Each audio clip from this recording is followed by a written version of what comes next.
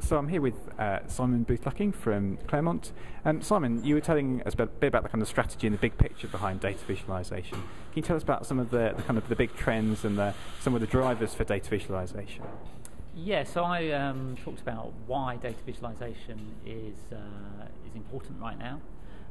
So talked about the technology factors, the big disruption that's happened in the price of just storing and processing data, and that there's now a lot more data around and available, and the tools have really become democratized because of that shift in technology, so anyone can get access to the tools that they need. Talked about the political situation, big push from government in the UK and around the world to open their data up.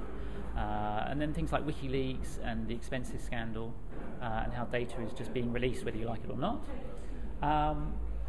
and really how that is pushing an expectation of greater transparency for all kinds of organisations and institutions.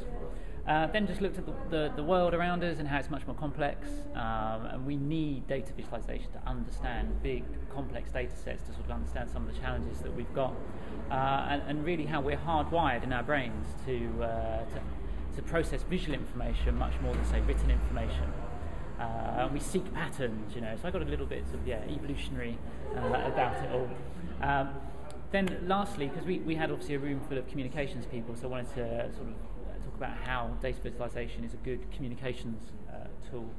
So I talked about how it can combine both the big picture and then down to the individual human story, which I think is a really important balancing act to pull off.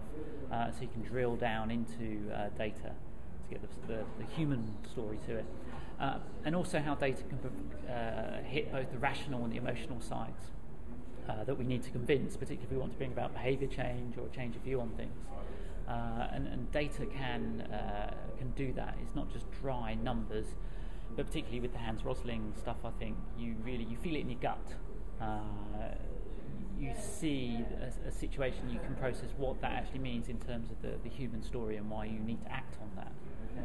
And if you were to give us your sort of big takeaway from today, from the speakers we heard, so Simon Rogers from the Guardian Data blog and Vicky Ames from the Alzheimer's Society, what are the kind of things that make a good visualization and that people who are interested in this field really ought to be doing next?